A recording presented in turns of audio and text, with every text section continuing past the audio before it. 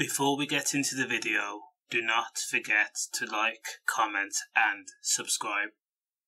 Now this is the face of Darren Collins, a once respected digital forensic specialist who worked for Staffordshire Police force. Now, when you think of working in the forensic field, you think of traits such as discretion, compassion, empathy, righteousness, and a sense of duty to bring closure to grieving families. But this idiot decided to abuse his power by illegally downloading and taking home thousands of images, including those showing murder victims and post-mortems. I have just one question. Why? What possible reason would you want to look at dead bodies for longer than is necessary?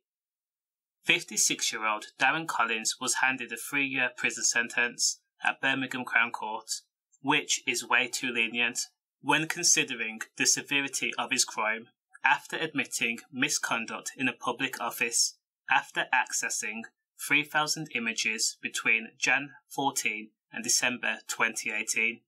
Now, when the crime came to light, it became all too apparent that Darren Collins had an unhealthy interest in death, which was both morbid and inappropriate. Some of the images he would ogle at were decomposing bodies of males, the decomposition site of a murder victim, and 178 images of a single particular victim, and also fatal road traffic collisions. Just for a moment, put yourself in the victim's family's shoes.